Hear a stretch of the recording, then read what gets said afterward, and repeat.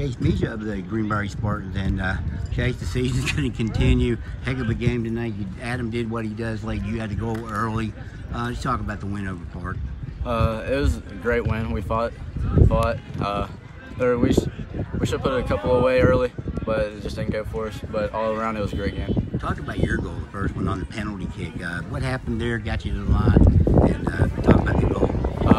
I've seen Adam look down to play me the ball. Every time he looks down, I know to start running. And it landed a little short, but he missed the ball. I cut in front of him, and he took me out in the box. And when I got up there, just had to know I had to put it away to break the ice. Well, you were no stranger to the penalty kick goals here. Haven't done it last week in the regional championship, scoring one.